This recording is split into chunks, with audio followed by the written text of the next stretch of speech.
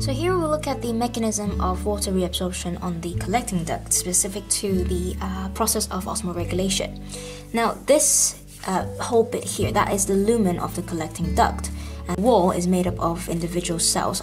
And in each of these cells, there will be a few of these vesicles containing an aquaporin.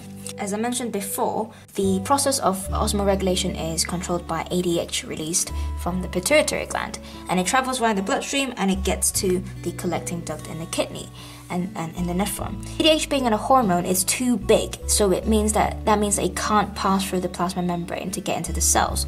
So what it does is that it binds to a receptor on the surface of the plasma membrane.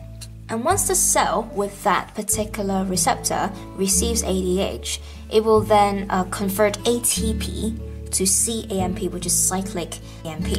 And I think you would have learned this in other chapters as well. Cyclic AMP acts as a secondary messenger in the cell, because quite a lot of times when hormones, it can either be ADH or growth hormones or even insulin, they can't pass through, so they rely on the conversion of ATP to make cyclic AMP, and so that there is a messenger inside the cell to tell the cell to do things. Because it is the secondary messenger, so it will basically tell the vesicle containing the aquaporins to move to another area, like that.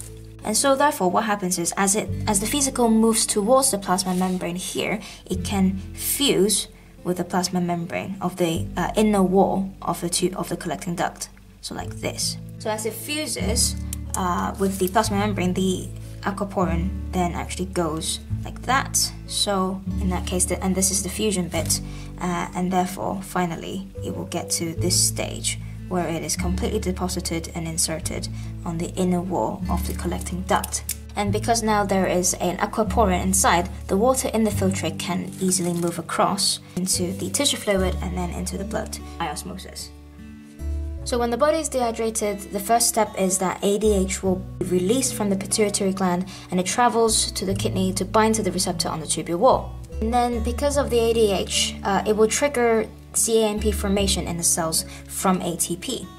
And the cyclic AMP signals the vesicles to move and fuse with the plasma membrane, and therefore it inserts more aquaporins on the inner wall, increasing the permeability to water, therefore more water reabsorption can actually occur. It's worth noting that regardless of the situation in the body, ADH is still released to do all of these processes. It's just that when you're dehydrated, more ADH is being released, and then hence more aquaporins are deposited, more water reabsorption. When the body is hydrated, less ADH will be released, and has less aquaporins deposited, less water reabsorption. So just keep in mind when you answer questions in exam, it's important to say, is it more or is it less?